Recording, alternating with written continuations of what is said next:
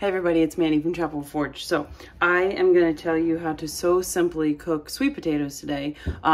You've probably done them in the oven or whatever before, or you dice them up and do them in a pan, and we love all those ways, but the Instant Pot is my go-to for something like this. So I have some wrinkly sweet potatoes. These could be from last year. I'm honestly not super sure. So this one's like a little rough. So we're gonna cut this one and throw it in, but I'm gonna show you how to do them in the Instant Pot. It's so super simple. You can literally just leave it there, and when you're ready to eat them, they'll be ready for you. So first thing you're gonna do is pull out your Instant Pot. You wanna put your rack in. Some of them are collapsible. There's ones that are not collapsible like this. If you don't have a rack, honestly, you could do like some canning rings in the bottom. The goal is just you don't want the sweet potatoes touching the bottom right on the heating element because they could burn. Honestly, I've done them that way before. They're probably fine, but if you have a rack, first thing we're gonna do is we're just gonna take a cup of water and put it in the bottom of the. So I feel like my kitchen is just, it's so overwhelming right now. There's like stuff in every corner, and like obviously we're still trying to unpack, but I'm trying to preserve food, and so there's like mason jars and pots, and it's just, I'm sure that you might be able to relate. Anyway, so first thing we're gonna do is we're gonna take, if there's any bad spots, just cut them out. If you have fresh potatoes, you might not have this problem. You wanna poke some holes. I just did slits, it doesn't really matter. So go through, just kind of scrub them up if you need to, cut out the bad spots, and then poke them with holes. So seriously, this is so simple. So you got your pokes or your slits or whatever you're doing, throw them in your Instant Pot. You got your cup of water on the bottom, you got your rack, they're sitting on the rack. You're just going to lock your lid on. Every Instant Pot is slightly different, so this should generally be the way yours works, but it could be slightly different. So you're gonna put it on, you're gonna make sure that you put it to sealing, okay?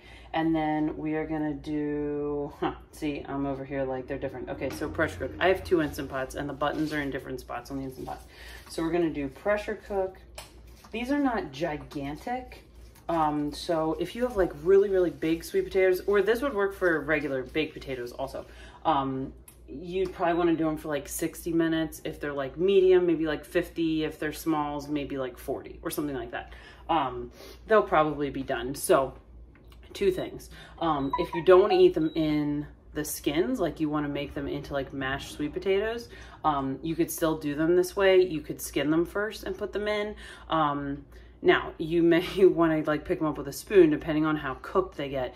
And when you have sweet potatoes that are different sizes, just be prepared. It could get a little dicey. You may wind up with some that are like really great for like a baked potato as like a side, but then you might get some that are maybe more of like a mashed, which honestly, I love the gamble of this because I have 2 toddlers. So if I have 2 that like fall apart, I just mash them up on their plate, put a little butter, brown sugar, maple syrup, whatever we're doing, and they have a side and it works out perfectly. If we're gonna do baked potatoes for us, then when they come out, you know, these are a little butchered because they were older ones, but if you have nice big ones, you know, obviously you can just pull them out, cut them and do marshmallows, brown sugar, butter, whatever it is that you enjoy on your sweet potatoes. So I set mine to pressure cook. It's on normal pressure. I did 45 minutes because I feel like mine are kind of in between smalls and mediums. Make sure your seal's on. You'll know if your seal's not on. If you hear like whistling or there's like bubbling coming out of it, then you didn't seal it. When I first got my Instant Pot, I did this over and over and over and over and forgot to seal it. So make sure you do that. And it won't like, it's kind of fail proof. So, you know, if your lid's not locked or whatever, it's not going to start. You'll know that something's wrong if it's not starting. So, again, this part varies. Mine says on. Yours will probably say on. Some of them count down, some of them count up. Depends on the brand. And honestly, like we have the Instant Pot brand and I have 2 different Instant Pot brands and they still are like, you know, whatever, they're all different. So you may just have to play with that. Don't freak out if it doesn't look exactly like this. So I'm gonna let these go, and when they beep, we're done. So you can do natural release or you can do a quick release. Quick release means you just hit the thing. Mine, I'm gonna do natural release because I am actually planning ahead for dinner, which is pretty unbelievable.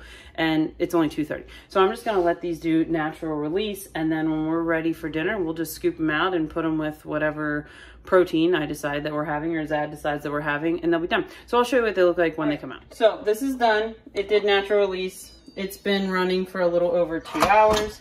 which is fine. And I'll get my tongs so I can show you what they look like when they come out. So these will probably be perfect for us to kind of just mash up on a plate, which is fine. So they're like perfect. Susie's not happy. They're perfectly soft. They smell amazing. So that's what they look like in there. These will be perfect as a side. So I still haven't figured out what we're doing with it for dinner tonight. We'll figure that out.